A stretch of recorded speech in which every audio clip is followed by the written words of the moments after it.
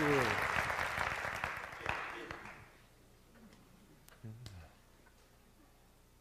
Well, hello, Jackson Hole. It's great to be with all of you here. I want to talk with you about the power of a flashlight. Because years ago, passing through Jackson Hole, I didn't have a flashlight, and I really needed one. Let me describe it. Let me set the stage here. Years ago, up here in the Tetons, I was hiking along, not a cloud in the sky, getting near the end of the day, so I pulled off the trail, pitched my tent, and made a little supper. And having some daylight left, I decided I would check out the neighborhood, which I did. And I came upon this beautiful high mountain lake. I mean, it was stunning. And I sat down and watched the sunset at the far end of the lake.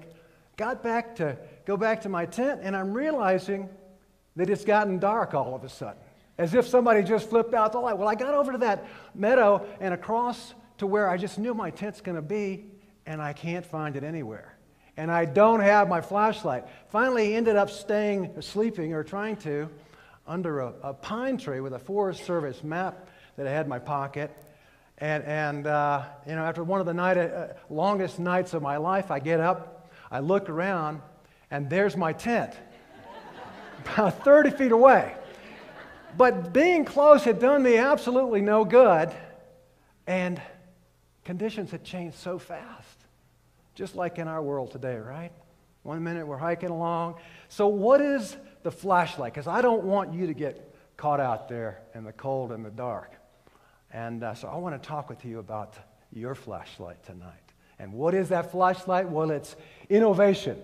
Innovation, which is probably the most misunderstood, overused word in the English language today. But all it is simply this: coming up with ideas and bringing them to life. Coming up with ideas and bringing them to life. And take a look around at the world today that we're living in, and you'll understand why your relationship with ideas is so critically important all of a sudden.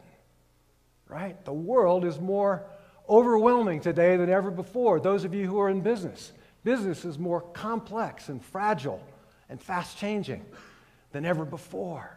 Resources are scarcer today than ever before, and all of it takes new ideas. So my guess is that you're at this TEDx conference because you love ideas. And so let's talk tonight a little bit about how you come up with ideas and how you bring ideas to life.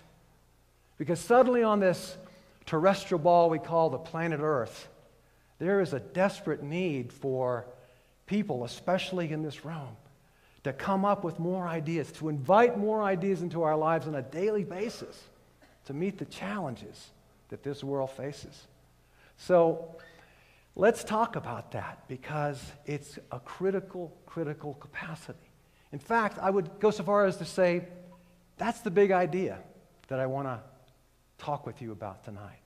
Because you see, anything less than a constantly evolving set of fresh, powerful, life-changing ideas is really not going to be enough. It's not going to be adequate to keep up with a world that is constantly changing.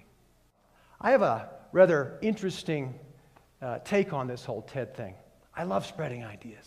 But really what I want to talk with you about is how you can come up with more of them. Let's take a look.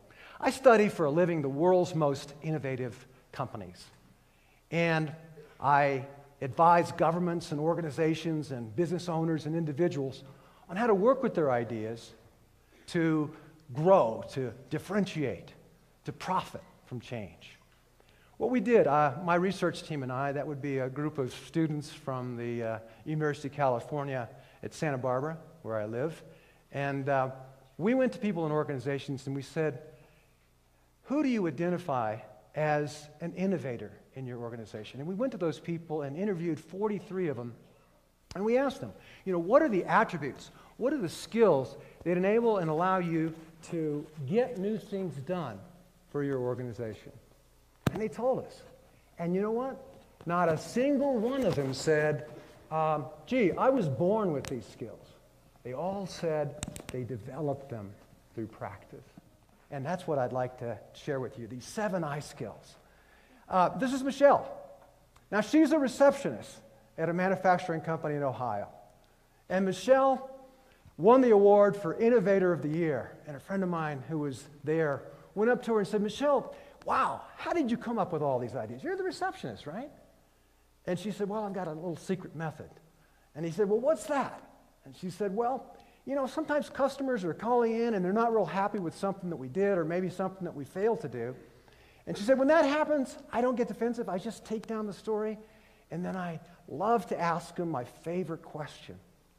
And my friend said, well, what's that? And she said, well, what do you think we should do so that this never happens again?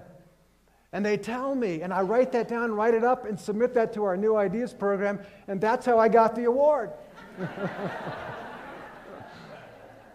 Now, you see, Michelle could have easily said, hey, innovation, make it my business, you've got to be kidding. But instead, she said, innovation, yeah, I'm on the phone with our customers all day long. There's no way that I can't avoid hearing these great ideas about how ways that we can improve further. You see, Michelle understands intuitively that innovation is not what you do after you get your work done. It's how you approach that which you do. This is Brent Gow. I met him when I keynoted the American Payroll Association. And I said, you know, introduce me to your innovators. And they said, you got to meet Brent, Payroll Person of the Year. And I'm kind of in the back of my mind, I'm thinking like you probably are. Innovation, payroll, isn't that an oxymoron? But no, not with Brent. I said, Brent, what did you do? He said, well, we started just asking questions. You know, how can we reduce the cost of payroll? And we got people to voluntarily switch over to be paid electronically. And we started doing this and this and this. But it started, he said, with a question. See, Brent is innovating at the department level. And they ended up reducing the cost of doing payroll for Starbucks by 50% per capita. And he said, we're just getting started. Or how about Sue Kinnick, a nurse at the VA hospital in Topeka, Kansas? Sue and her team were tasked with reducing medical errors. And their research showed that this was a growing problem. You know, either giving the patient the wrong medicine or giving them the right medicine too many times. It was a hidden problem, but it was growing, and people were dying. What to do? Well, the problem began to obsess Sue and her team, and they began to think about it all the time. And when one day, Sue's on a business trip to Seattle, and she's turning in her rental car, and she notices how effortlessly the agent scans the barcode and gives her a receipt. And she says, aha, maybe we could do this with medicines and stop all of this. And by the time she got back to Topeka, she was convinced this was the breakthrough idea that she'd been looking for. And she had no problem convincing her team that this was it. And together, they got some seed funding. They partnered with vendors to build a bigger display and with software people to write the correct software and partnering with different parts. And they rolled it out in the long-term care wing of the Topeka Hospital. And then finally, after a year, to the entire Topeka VA, and medical errors were reduced by over 90%. What they were able to accomplish when they took it live across the hospital was nothing short of a miracle. Now, I tell you this story because this is a room full of Sue Kinnicks. And what is becoming increasingly obvious with each passing day, ladies and gentlemen, is that the mindset of innovation and spreading that mindset and making it job one is the only thing that's going to keep this country competitive as we enter a future of rapid change. So, let's be practical. Let's talk about a couple of practical techniques because the ideas are out there, but we just got to glom onto them. Identify what gets your creative juices flowing. As simple as that might sound. Where are you? What time of day is your best time? And tune into that moment. Or this one, download your ideas the minute they occur because they're like little butterflies. They'll flutter away if you don't capture them.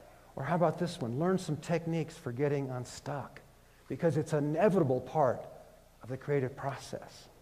So learn a couple of techniques there. Ask different questions. That's what Brent Gow did. That's what Michelle, the receptionist, did. That's what Sue Kinnick did. That's what innovators everywhere do. Be alert at all times for new ideas because they're everywhere. So take out those earbuds, and be here now, as we used to say. Be present in the moment because this is where ideas and information are happening. And like Sue Kinnick, you don't want to miss them. And finally, keep a journal. And I wanted to end by just giving you a few stanzas or a few bars from a recent journal entry that happened to occur when I was leaving Thailand about a year ago. It goes like this. I'm leaving Thailand after speaking yesterday to 4,000 insurance people. What surprised me was how young they all are. Maybe I'm just getting old.